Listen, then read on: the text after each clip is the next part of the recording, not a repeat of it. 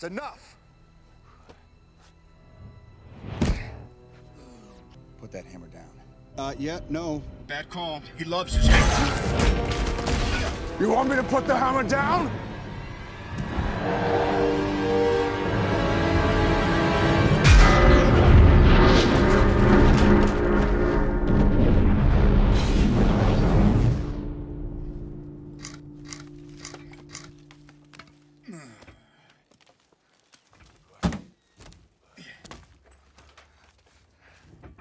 It was during the first Avengers movie, in a forest, that we saw the Marvel Holy Trinity: Iron Man, Thor, and Captain America. The three men brought to the Avengers unique strengths. Tony, his technological genius; Thor brought godly strength; and Steve grounded the group with his resolute morality. And upon this bedrock, Marvel built the greatest franchise we have ever seen. A decade later, with Tony's snap, we got what we wanted: an incredible end to an incredible story of standing up to subjugation in all forms, and how sometimes the price is the ultimate sacrifice.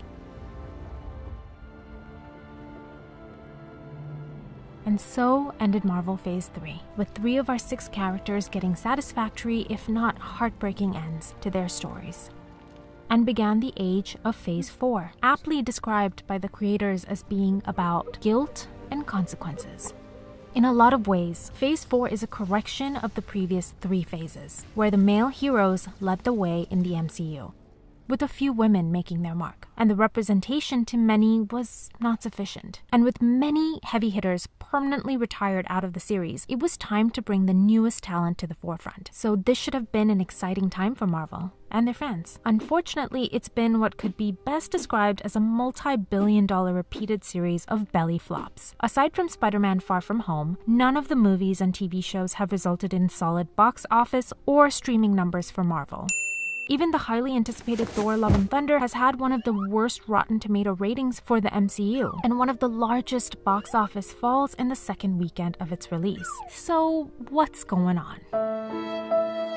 Well, if the creators of these shows and movies are to be believed, it's because we're all racist, or sexist, or bigoted. That we don't like the fact that women, or women of color, or men of color, or people from the LGBTQ community taking on the mantle of heroes. Now, I'm not saying this argument is completely false. If we're looking at the entire world here, which is the market for these movies, we will always find people who don't like something due to their prejudice. But this is most definitely not the only answer to this question. It is, however, a convenient answer. There's no doubt about that, since it's an answer that is nearly impossible to rebut, because it stops the conversation in its tracks and prevents any further discussion of what lessons the creators and writers of these shows can learn from their failure. So, in this video, we're going to do a deep dive into Marvel Phase 4 by going through the problems, the true Marvel agenda, and its impact. My first problem with Phase 4 is the bait and switch.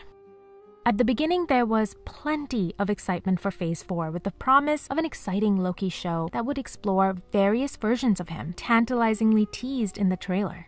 But once the show aired, it was nothing but a trick befitting Loki, the god of mischief, since Loki really wasn't the star of Loki. What is this about? This isn't about you. I mean, he's there and has plenty of screen time, but he really isn't feeling like himself, since this is a time for guilt and consequences. No, the Loki show is about Sylvie, the female Loki, who is far superior to our beloved devious delinquent, and Loki is here, thankfully, to provide Sylvie with emotional support. You did it on your own. You had rings around them. You're amazing. As she makes tenuous decisions that risk the stability of the sacred timeline. If that sentence didn't make sense to you, don't worry, you're one of the lucky ones. You avoided the major snooze fest that was Loki. By the way, at your desk, that magazine. Yeah, the one on jet skis. Yes. Why'd you have that? Because they're awesome. But they are. Yeah. You know, some things, actually most things. But the bait and switch didn't end there, since Doctor Strange 2 isn't really about Doctor Strange. He's really here to empower our new hero, America Chavez, and remind her how wonderful she already is. I've come here to tell you to trust yourself. Trust your power. That's how we stop her. A few moments later. Also, he spends a lot of time being talked down to and emotionally kicked in the balls for dropping the ball when it came to Christine Palmer, which he did repeatedly in literally every universe. And we see it again with Hawkeye, which is not a show about Hawkeye. Why would you think it would be, you cute little dum-dum? It's of course about Kate Bishop, but don't worry, Hawkeye is her faithful little sidekick as she navigates bad guys and gals and pushes the plot forward and repeatedly tells Hawkeye that he needs better branding. Look, I have no problem with female heroes being added to the roster, but taking characters that are established over a full decade worth of films, and then convincing fans that you can get more of them, follow along on their journey further, only to find out that they are being searched and replaced by female characters. Well, frankly, that's very dishonest and very disrespectful to a loyal fan base. And what about Thor? Because they have done a bit of a search and replace with him as well, adding the almighty Thor in there, who makes sure to lecture Gore, the God Butcher, on the perils of sexism because he calls her Lady Thor instead of calling her the Almighty Thor or Dr. Jane Foster. Bitch, why would he know your name? And if that sentence didn't make sense to you, don't worry, you're one of the lucky ones, because you avoided the insincere heap of hot garbage put together by a man who honestly doesn't care about anything. That's it. That's my range. My range is me. I don't try. And I'm successful. That's how we get the movie.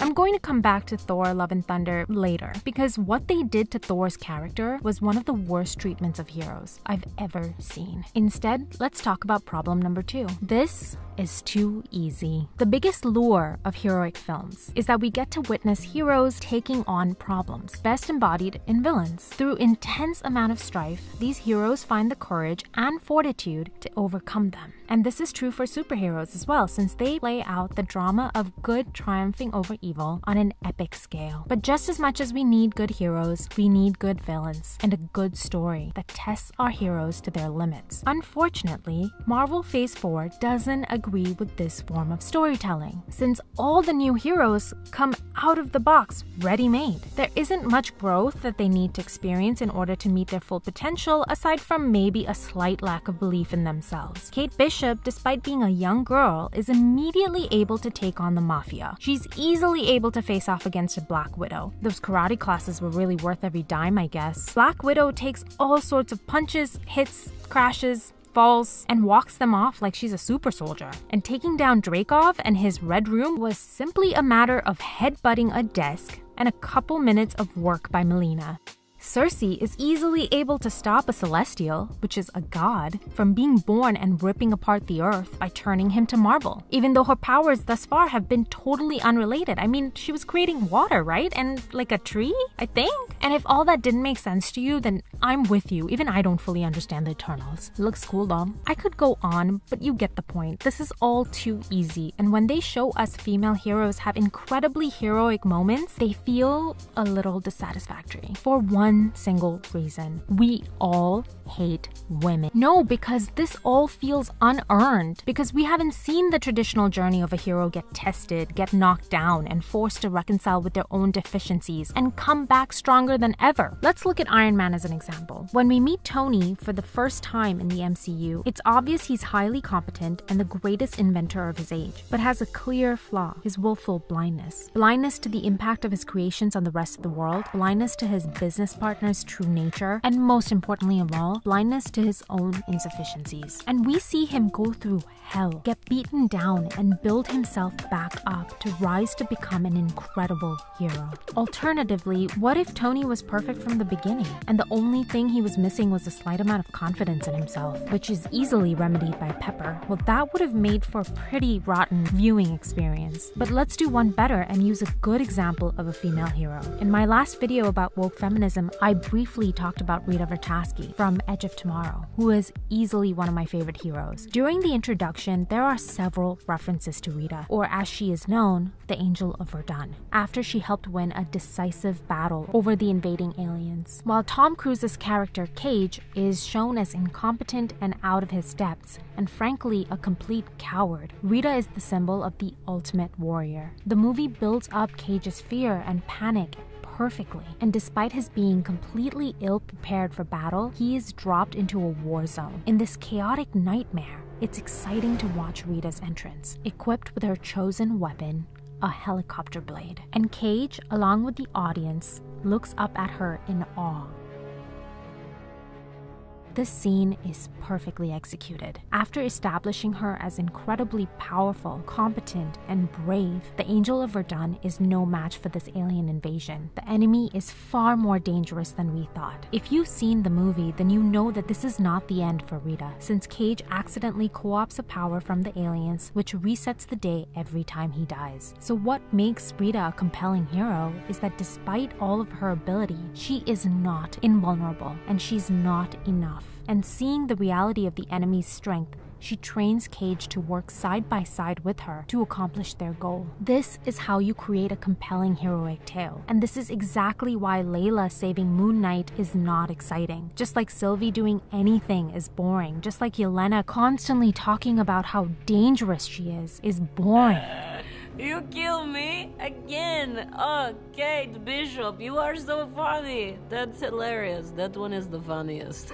And all this feels unearned because until we get to know a person's weaknesses, their struggles, and see them work towards excellence, we really don't care if they win. All of this is unearned. And this leads me to the third issue with Marvel Phase 4, black and white thinking. My biggest issue with the stories in Phase 4 is their predictability. I can tell the plot and characterizations of the stories in one single line. Men no good unless they're a minority. Do not forget your place. Women good. And even if women bad, women good. They'll never know what you sacrificed for them. Let's go through it. In Black Widow, we see Taskmaster, who is revealed to be a woman. Surprise. Natasha has to fight her and all the other widows. But wait, none of them are the real enemy, since they are being mind-controlled by the true villain, Dreykov, a white man. In Eternals, we find out about Ajax's betrayal, that she knew all along that the Celestial Arishem had sent all of them here to oversee the destruction of Earth when a new Celestial would be born. But wait, Ajax was intending to stop this, and was betrayed by the true villain, Icarus, a white man. In Hawkeye, Kate and Barton are being hunted by Maya. But wait, she's being manipulated and lied to by the true villain, Kingpin, who is, you guessed it, a white man. Even when we discover Kate's mom committed murder and conspired with the mafia, it's Kate's father's fault. Beautiful. I know you get the point, but I have another example for you from Falcon and Winter Soldier, where the villain, Carly, is clearly a terrorist, where she repeatedly kills innocent people. There were still people in there. This is the only language these people understand. But Falcon refuses to acknowledge that, even when she kills Lamar. Bitch, why are you looking so fucking shocked? Like you weren't punching to kill? Like you hadn't blown up a bunch of civilians earlier? But the show is very pointed in not treating Carly as a villain because of her cause. The GRC care more about the people who came back than the ones who never left. We got a glimpse of how things could be. I need to know that you're all committed. Because after tomorrow, there's no going back.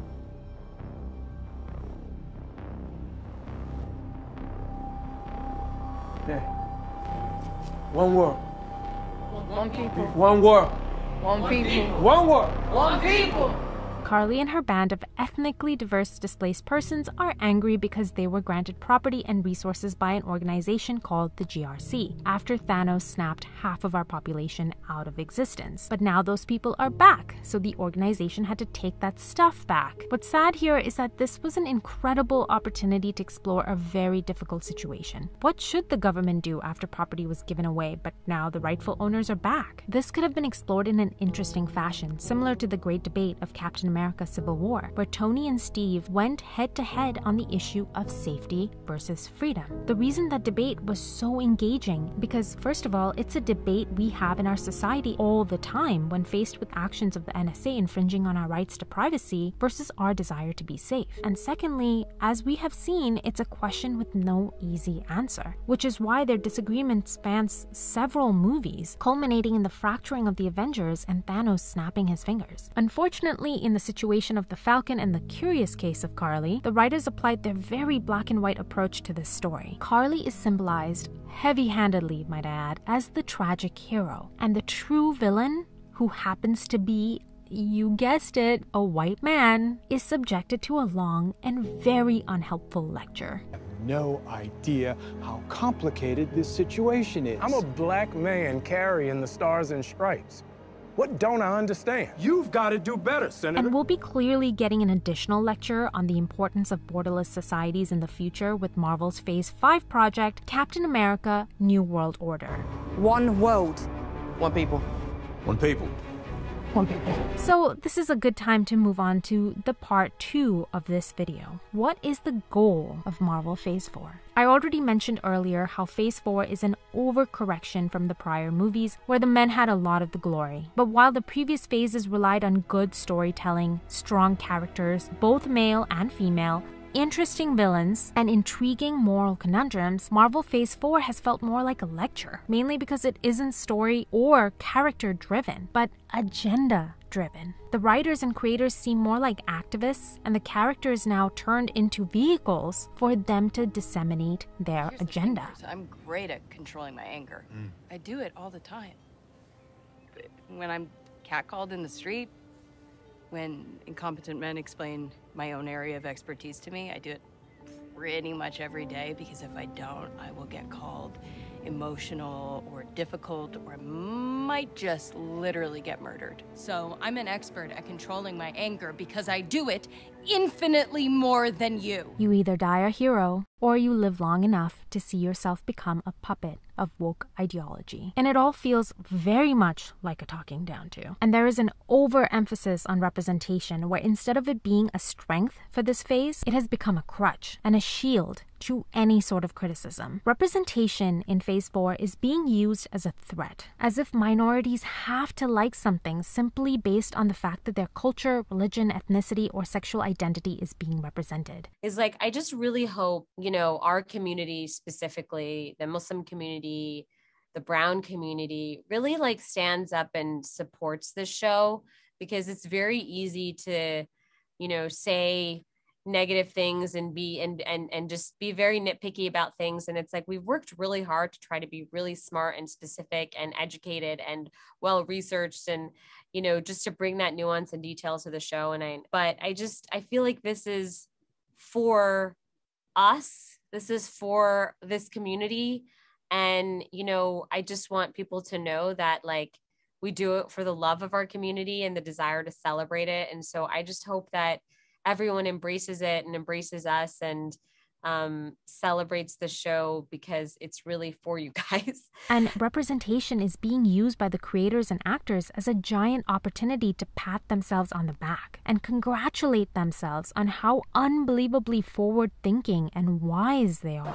We're a global family, you know, we look like the world. For so long, we've seen superheroes that have looked like a small percentage of the world. This superhero team looks like the world. And I also, you know, in the last year and a half, we've sort of learned that we are on the same earth and we all share the same problems, like these boundaries and stuff. They're not as important. These borders are not as important. One world. One people. One people. One people.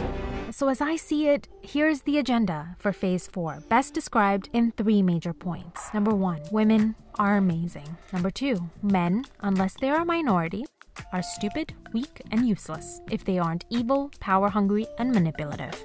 And number 3, why can't people just love each other and stop fighting? Why do we have to have wars or borders? Don't people realize that we are one world, one people? You've got to do better, Senator. Now we're at part 3. Let's talk about the impact of Marvel Phase 4. The last point of the importance of loving each other was heavily made during the Eternals and Thor Love and Thunder. Any attempts to understand the logic of Love and Thunder is painful, primarily because it's not designed to tell a good story. It's designed to sell a supposedly deep message, all while emasculating and embarrassing Thor and rattling off as many jokes as humanly possible. And spoiler alert here for anyone who cares about the ending of Thor 4, please move on to the timestamp listed below. But I doubt anyone cares. There's not much of a plot to that movie. At the end of the movie, Thor and Jane somehow convince Gorr to choose love instead of the destruction of the gods. It's not death or revenge that you seek. What do I seek?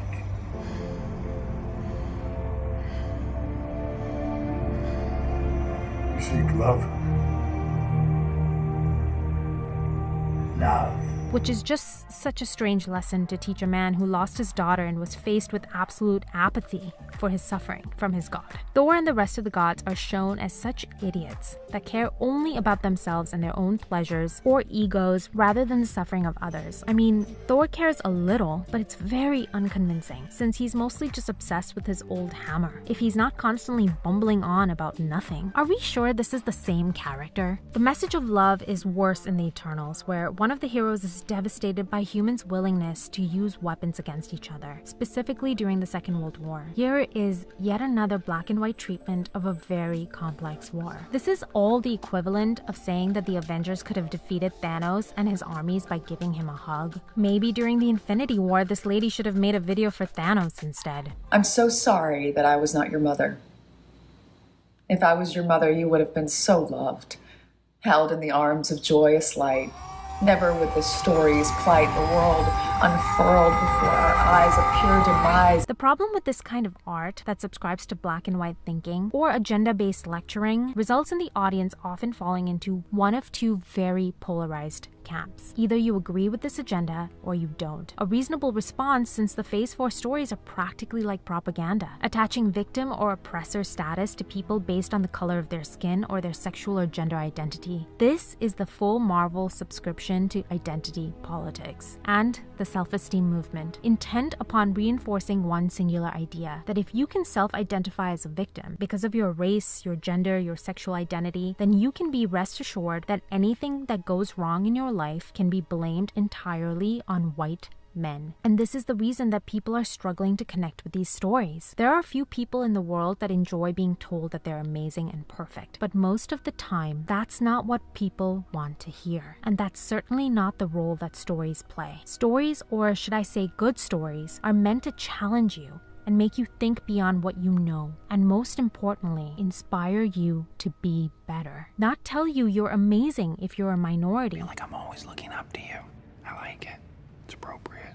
And certainly not tell you you're despicable if you happen to be a white man. But the worst impact of Marvel Phase 4 is how we're representing men. So let me ask you, is this what we want? Is this what we all want from our stories? To represent women as so perfect that we can't connect with them, and represent men as so utterly useless that they might as well be furniture. I gave my life for a cause. I thought I was being brave. You don't have earpiece.